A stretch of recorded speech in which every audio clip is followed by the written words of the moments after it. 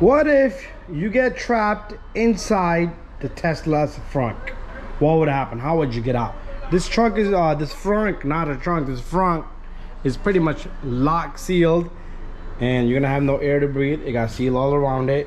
But however, you can kick this thing, but there's nowhere for you to go. Okay, there's nothing you could do. One thing you can do is every car has a safety mechanism.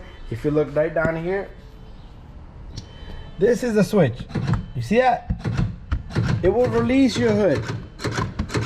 It will release your frunk, pretty much. Not a hood, your frunk. There's the hood for the frunk, okay? This is a safety switch right here. It does have a little logo, and it does have a light for the frunk. Anyway, guys, this is something that you guys gotta know. If you don't own a Tesla, you probably own the Tesla. You never knew this was a switch, but it is a switch.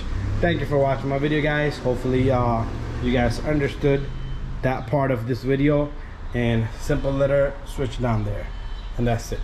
So the frunk has a safety mechanism just in case you get trapped inside the frunk, or if you throw somebody in there and you close it on top of them, they have a way to get out.